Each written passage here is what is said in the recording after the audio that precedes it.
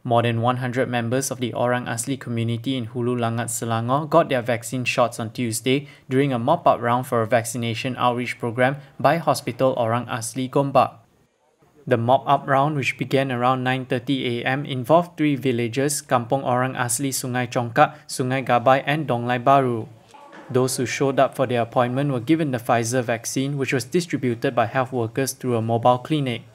Health workers also made a house visit to vaccinate an elderly lady. Sebenarnya masa kami pergi ke second dose tu, kali kedua, ada yang kena kuarantin. Jadi diorang tak dapat hadir, so kita mopping hari ni. Dan ada juga yang baru nak first dose. Mungkin because of ada kesedaran, diorang tengok penduduk-penduduk lain dah vaksin, diorang willing untuk datang.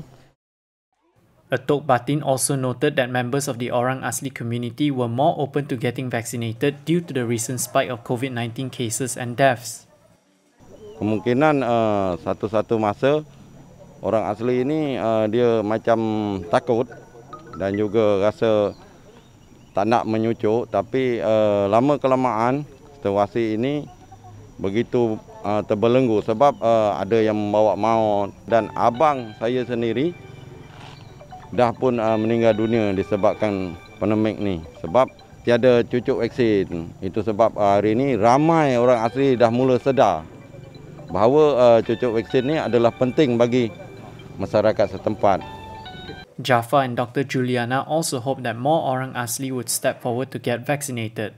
Nasihat saya kepada orang asli, terutamanya di pinggiran dan pedalaman, jangan percaya kepada mitos ataupun myth yang didengar dekat media massa. Kalau tak tahu, bertanyalah kepada yang pakar ataupun kepada doktor ataupun pada pihak JAKUA itu sendiri. Aside from Hulu Langat, similar vaccination outreach programs are being carried out in other states to ensure everyone has a chance to be vaccinated amid the pandemic.